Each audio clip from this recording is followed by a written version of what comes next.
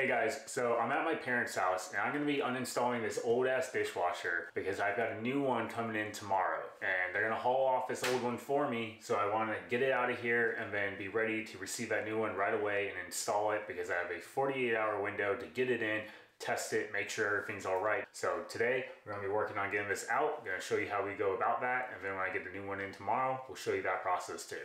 Okay, I'm going to start by turning off both of the water connections, the hot and the cold.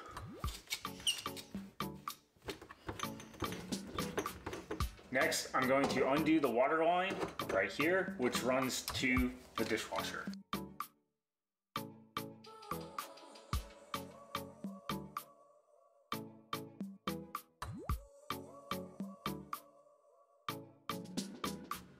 All right, my next step is I'm going to disconnect the hose that goes to the actual garbage grinder here underneath the sink. So this is going to be really simple. Just got a hose clamp here. I'm gonna loosen it up and then pull it off. Okay, all my connections under the sink are now done. I've got no electrical back there that I can disconnect at this time, so I'm moving down to the toe kick underneath the dishwasher, and I've got 2 Phillips head screws that I need to undo to be able to remove this panel and get access underneath.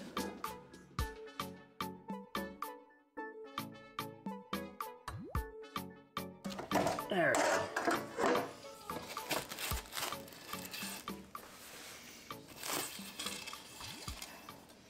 And it is dirty underneath there.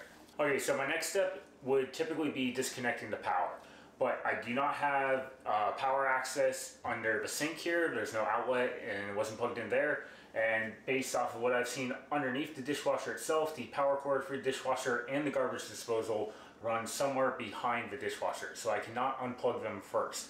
So what I did is I went out to the breaker and I turned the power off to both these devices since they're on the same circuit, and I've already checked to make sure the power is still off, so I'm now safe to mess with anything electrical. Now I don't need to touch any of the electrical wiring underneath here, but I do need to pull the dishwasher out, and then once I have it out far enough that I can access the cord, I can unplug it, and then I should be completely free from anything else that it's attached to. Now to continue on, what I need to do at this point is I need to unscrew the dishwasher from the actual cabinet. So I'm going to open the dishwasher door, and typically your dishwasher will be screwed into the sides of cabinets or in the top. In this case, it's into the top. So I'm going to undo these screws, get it free from the brackets, and then I should be able to pull out the dishwasher. Okay, at this point, dishwasher should be free, so I'm going to attempt to remove it.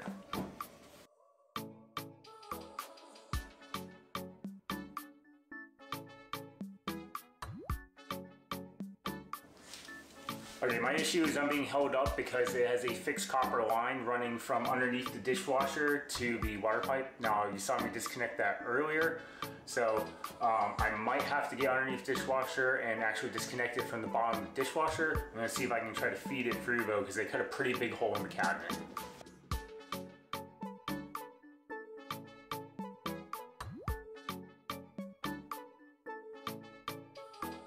I'm gonna have to disconnect it, and it is connected to the dishwasher right here, and then that should free up the dishwasher completely.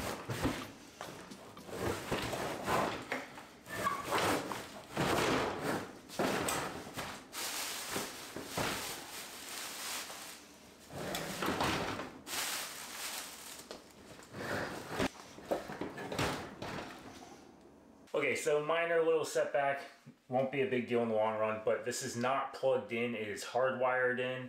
The fact that there was no plug to access underneath the sink, and then once I managed to get it out of the way, there was no actual plug-in to an outlet or anything directly behind the unit, and I was able to trace the fact that the actual hard line right here at the front, bottom, goes up under the actual cabinet base, so I can't access it behind there. So I'm gonna have to undo it right here, and that won't be a big deal, but just so you know, if you ever do your dishwasher, you're gonna have a hard line in or you're gonna have a plug in, and depending on which one, you may not know for sure until you actually get it out of there. So again, just make sure you're turning off the breaker before you pull it out if you're not able to unplug it first. Okay, so I've now separated my wires. I have the hot, neutral, and ground to the actual machine, and then I have the ones coming in on the hard line right here. and they just had a cable clamp and a lock nut to hold it to here. And I've undone that, so this is now free. This will stay here on the floor, and I will drag out the rest of the unit and get it out of the way. All right, the dishwasher is finally out. I do need to do some cleanup. It's pretty gross in here, but I'm all done for today. Just need to wait for the new dishwasher to arrive tomorrow, and then we'll go ahead and go through the install. It's pretty much going to be reverse of what we did today.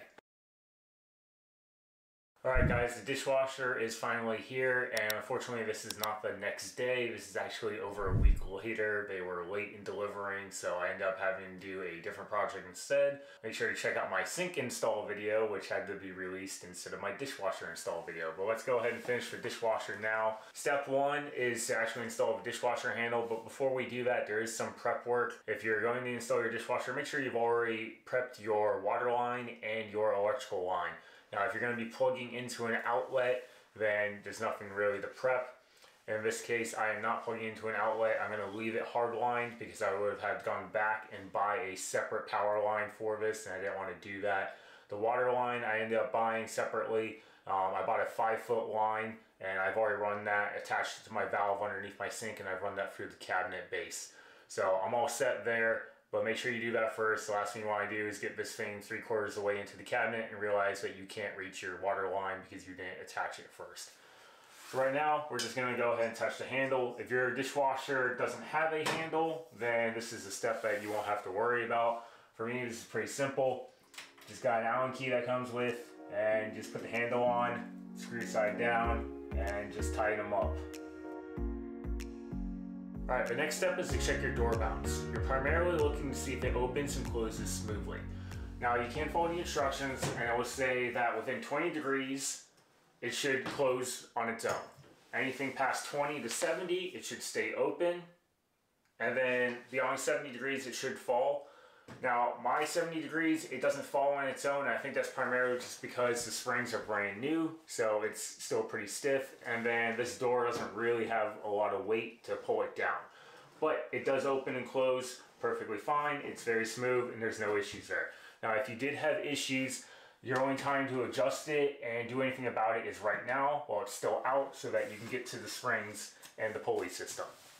So, everything's good on mine, I'm ready to move on. The next step, close it carefully, pull it out far enough away, essentially in line with your opening, and we're going to lay it on its back. We need the access underneath so I can detach the wood shipping panel that it comes on.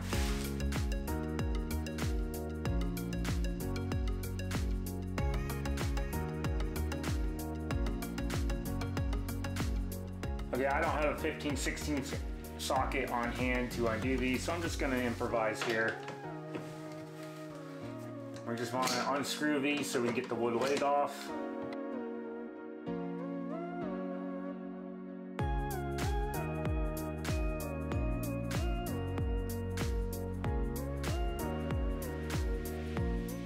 Okay, with the wood shipping base removed, I now have to reinstall these because they are the leveling legs, and you want to leave about a 1/2 inch of thread remaining when you put them back in.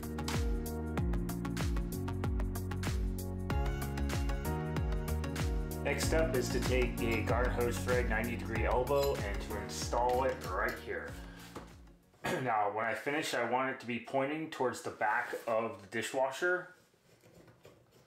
So I've already applied some plumber's tape. I'm going to screw this on here, and we can't overdo this. This is a plastic piece here that it's threading onto. And that's it.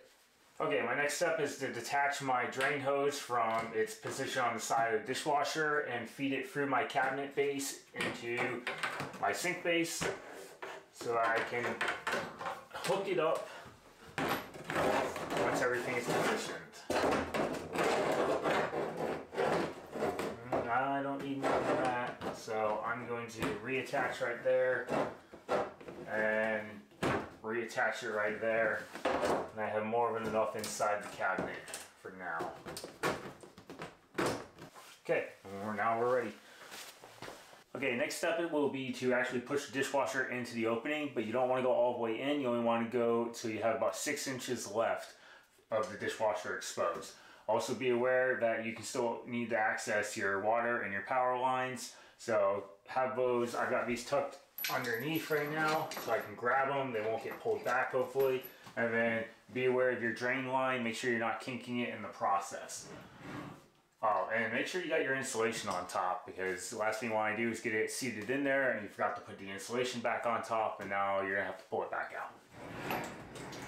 Go ahead and push it in by using the sides, not the top. And that's about 6 inches. I can still access my lines. That's good.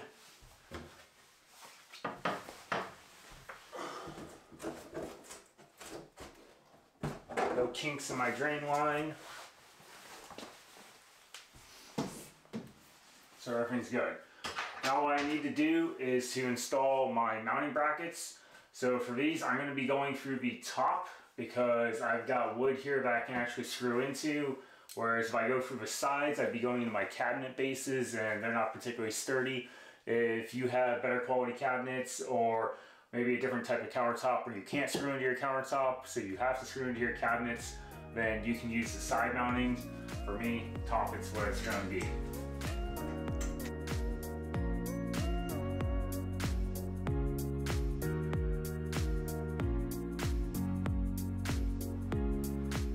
After you get your mounting brackets in, go ahead and push the dishwasher the rest of the way in, and then check to make sure that it's level left and right and front and back.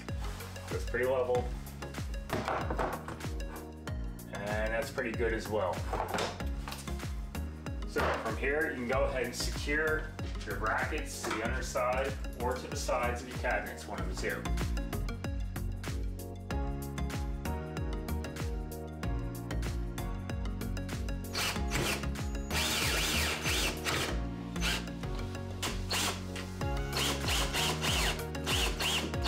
After securing your dishwasher to your cabinet, go ahead and put in your plug buttons. These are here to ensure that the door to tub alignment is proper and stays in place. You got one on each side. All right, next go ahead and connect your water line to your 90-degree elbow, which you installed earlier.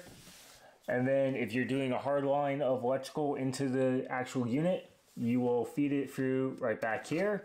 And then you'll have your hot, neutral, and ground wires hanging right here, and you'll connect them and then cover them with this electrical box when you're done. I would have shown that, but it was extremely difficult working down here, and there was just no room for the camera to see what I was doing in the process. So sorry I wasn't able to show that part of the process, but this is where you're going to do your connections, cover it up, secure your box, and you're good to go down below. And now we can go hook up our drain hose. Okay, with my electrical and water connections now finished, I'm going to attach my drain. Since I'm going to be going directly to my garbage disposal, I'm going to connect it right there. Some people might be connecting theirs to their actual sink drain, which is perfectly acceptable, in which case you will attach it to the piping.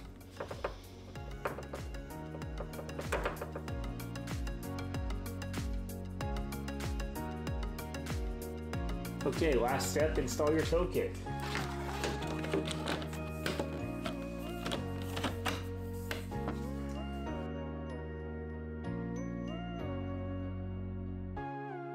Alright, that's it. The dishwasher is fully installed. I have some more projects I intend to do in this kitchen, so stick around.